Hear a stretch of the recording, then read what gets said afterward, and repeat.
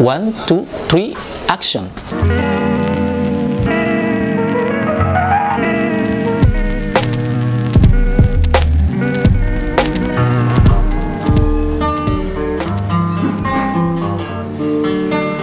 Toi qui aimes ceux qui s'aiment, car tu es l'amour dans nos vies comme un poème.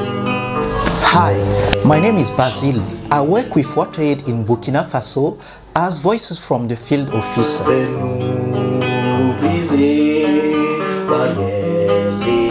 In the fight against this pandemic, government has taken a number of measures and WaterAid is working to play its part through awareness raising and advocacy.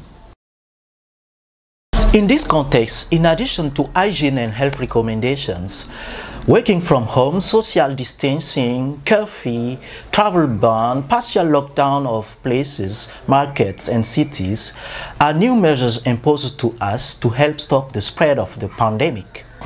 It's been 2 weeks now that myself and my other colleagues here in Burkina Faso, we are working from home.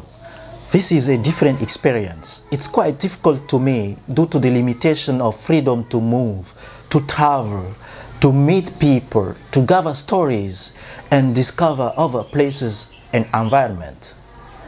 As Voices from the Field, this is an important part of my work which I'm missing a lot.